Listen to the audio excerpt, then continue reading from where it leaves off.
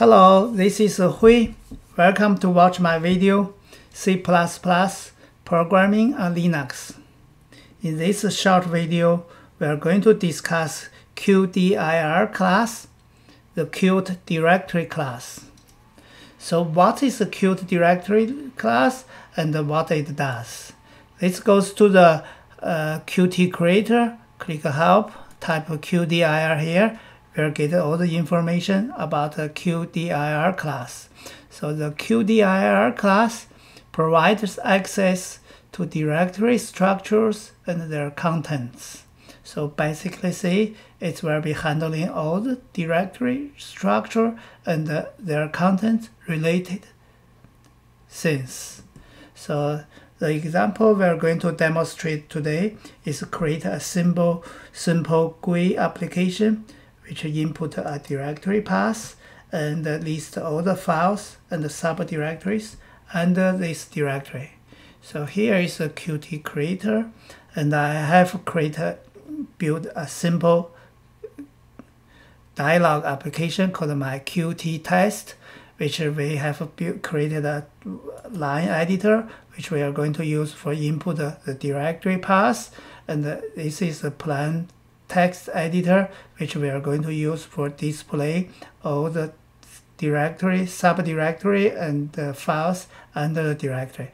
And when we click this button go to, we put the directory here, we click the button go to, and we'll list all the subdirectories or files here. So now let's go to, okay, first of all, we are going to which point we are going to start. Let's say we start from home directory. So let's go back. So first we are going to say set up a line editor with a default. What we say is a home directory. So line editor, we're going to set text. What we're going to set, we're using QDir. There's a function called home path. So this function will return the Q string of a home path, which we're going to set up a line editor is text, which our default start point. Let's see. We're going to run.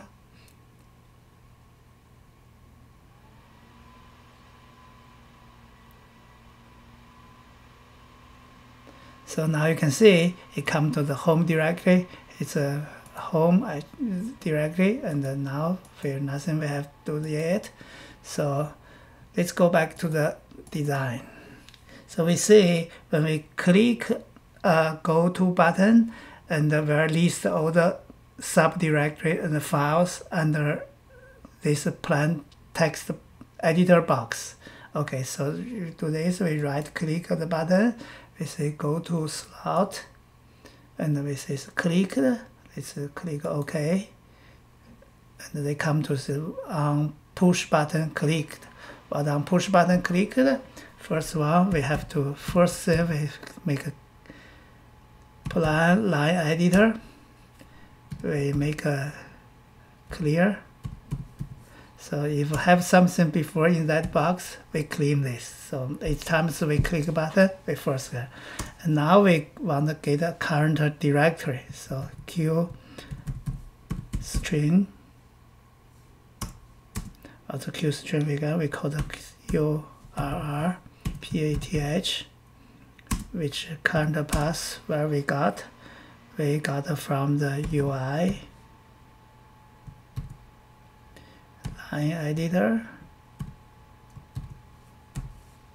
text. So that's what the text in text box we got for the current. Now we have to do is to initialize our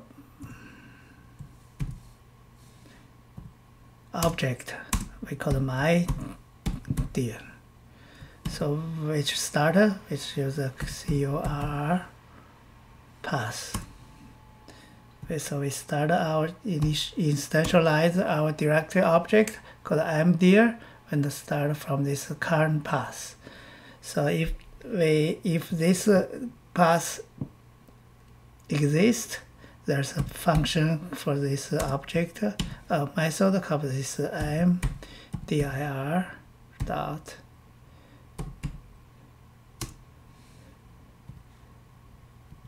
so if it exists, we're going to do something here, right?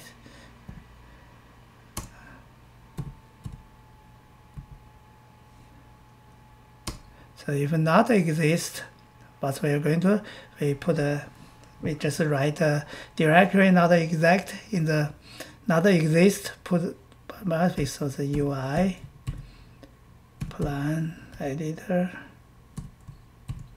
set plan text, what we set directory not exist.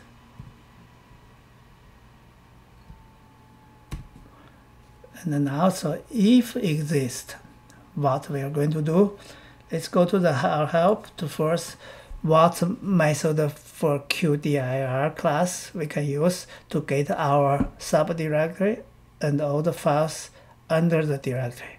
So let's go slow down, scroll down. So you can see there's an entry info list. Let's click here.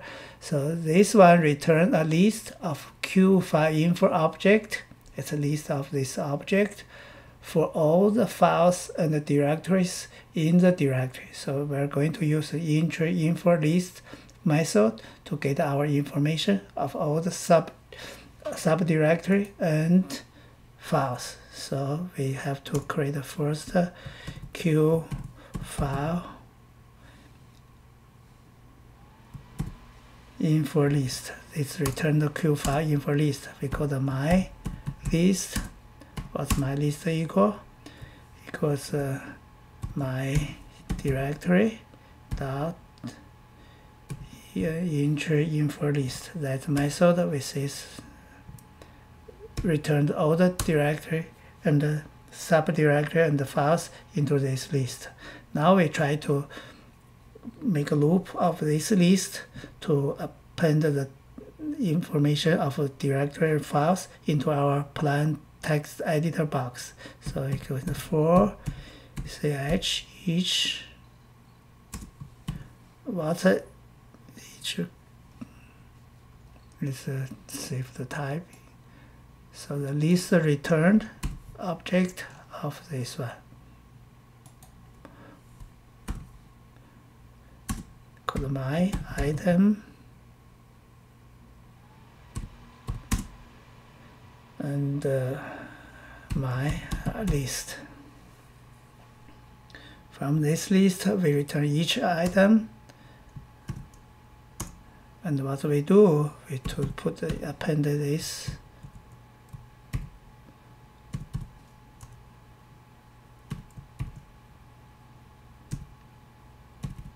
so appended it to this plain text editor.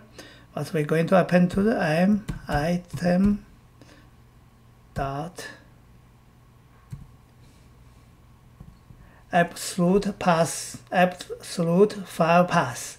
So that means give you your old file name and the full path. So let's try to do this. And let's go. Nothing wrong. Now let's try to see if it's able to run.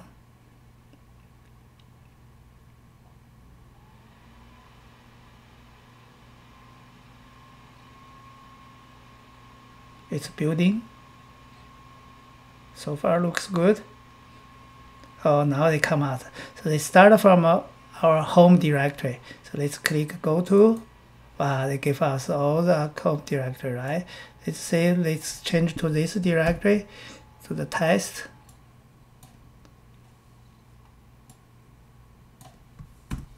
And then let's click go to. Let's go to all our test directory.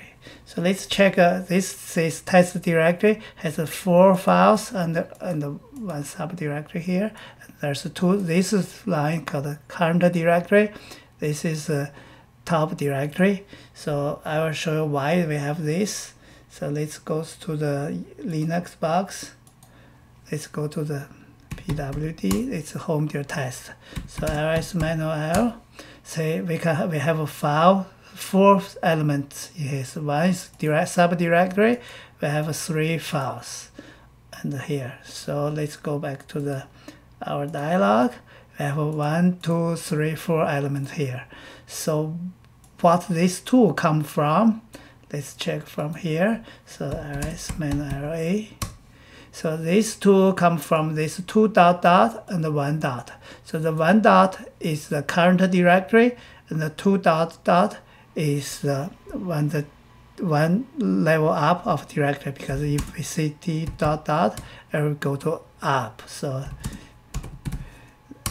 this is why this dialog has these two. But you can do the filter to get the filter of these two if you like.